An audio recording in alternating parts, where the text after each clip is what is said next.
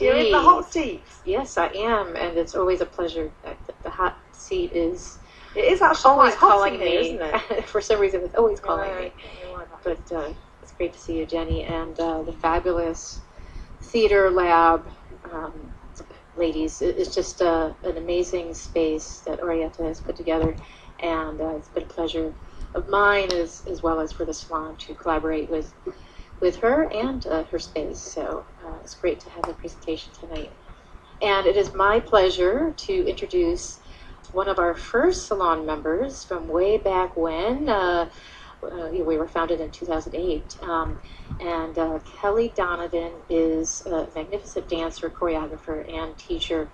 And it's great to have you back here in New York City, Kelly. Welcome. Yeah, thank you so much. I'm so happy to be back here. It's amazing to see you again. And I can't wait to see what you're going to be putting together here in New York this fall. And Kelly splits her time between Boston and New York City. And she teaches in both cities and has performed work by Ann Carlson and Liz Verman. She currently teaches modern dance at UMass Boston and received her training in choreography from Mark Morris and Bessie Schomburg. She has shown work in Boston and at the Cuddyhun Studio, Joyce Soho Movement Research for Rover in the 92nd Street Y in New York City. This fall, as I alluded, she will be producing a monthly dance series in Manhattan.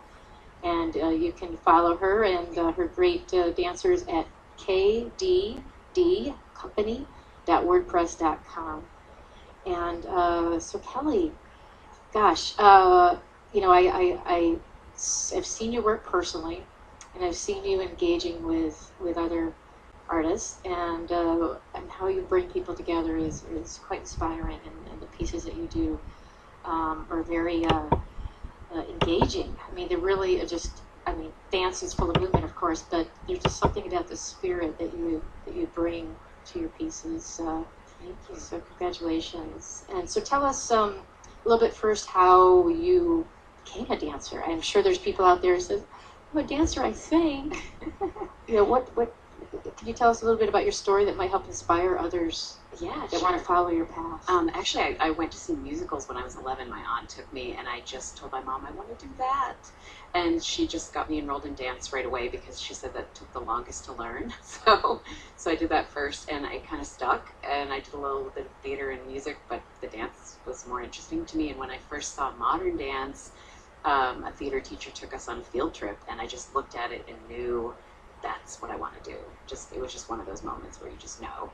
And so I just pursued that in college, and now first in Boston, and now here in New York.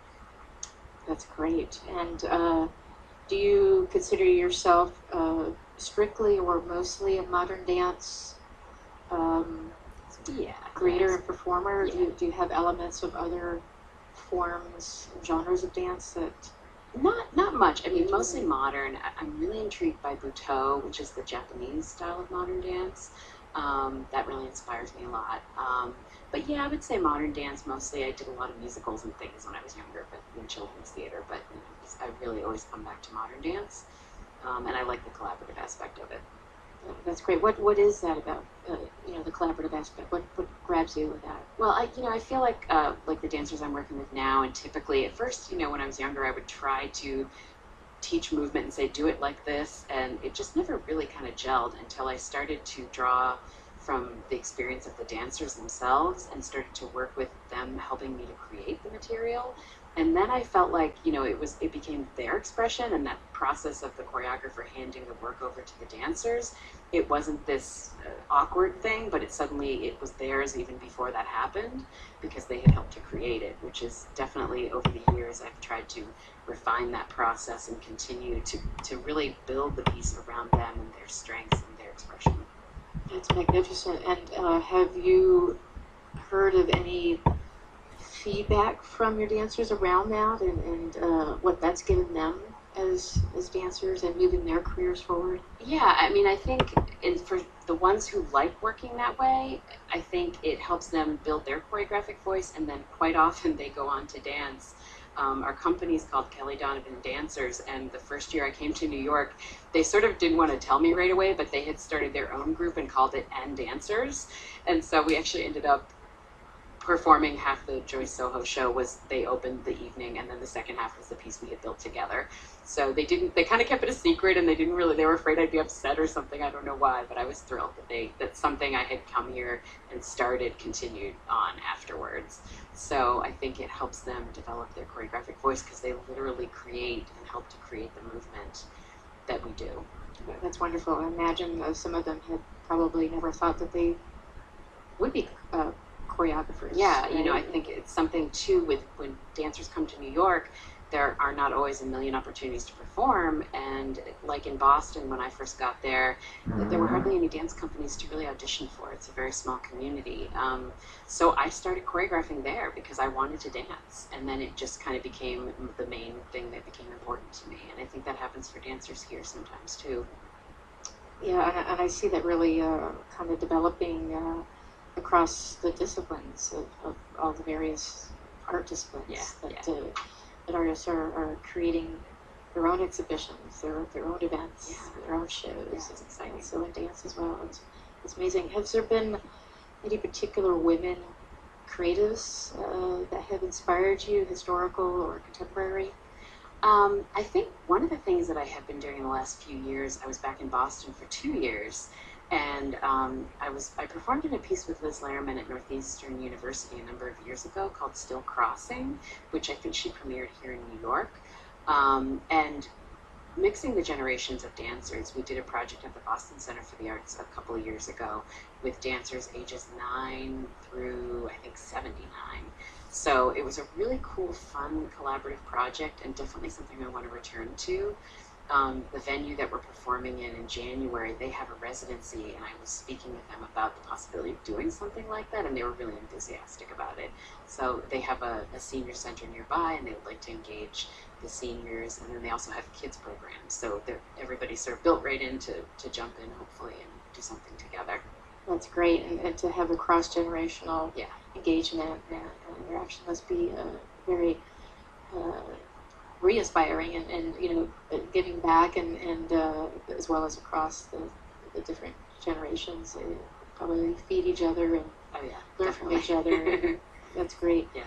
And can you tell us a little bit about this fall, what you're, you know, how you're hoping to see it come together? Sure. I just had auditions last weekend and found about 15 or so really stunning dancers, and that's what I love about coming to New York because there's so many great dancers here.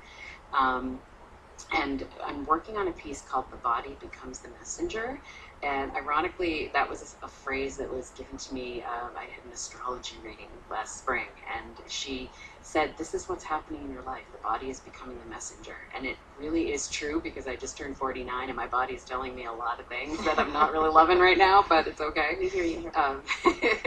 But just mostly, you know, really having to take better care of myself and really think about, and the feedback loop with that gets shorter and shorter as you get older. So, you know, thinking about that, you know, in a literal way, but also the idea that, you know, in movement and choreography, that's a self-expression. The body is the messenger. So kind of looking at that on a bunch of different levels. And on the first day, I sat around and kind of brainstormed with the dancers, what does this mean to you? And it was interesting because they had all kinds of different ideas. And you know, I'm not really sure what direction it will take. But that's what's exciting about collaborating with other artists is that, you know, what they're bringing to it becomes part of how it ends up. So that's exciting. Indeed. And our 10 minutes is always too short on Salon Radio. I know, doesn't it? And how can people get in touch with you? You mentioned your website earlier. Sure. So kddcompany.wordpress.com, and there's contact sites. There's also a link to the Third Life Choreographer series, which is something I started in Boston, and I hope to get off the ground here. Just looking for space, which I'm thinking, maybe I need to talk to you guys. And there's all kinds of other information about everything, as well as links to video. You can kind of see our process week by week as we build the piece if you want to watch that.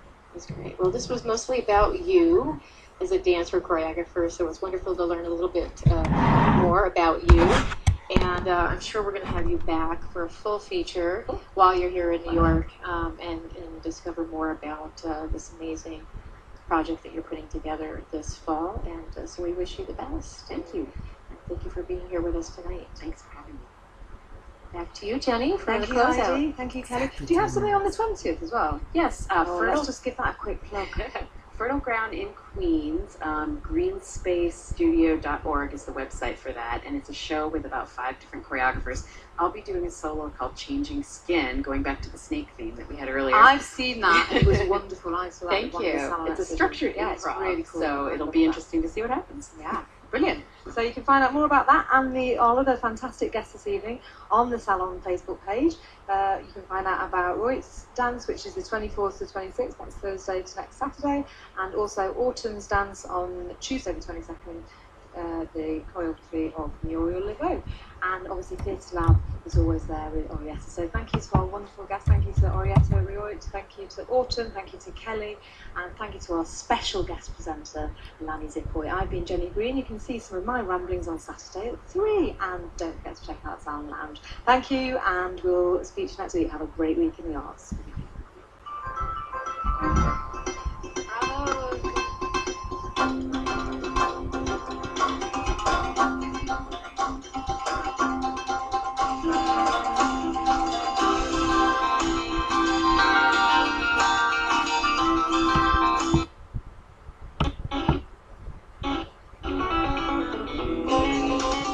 Hi there, I'm Tim McGraw.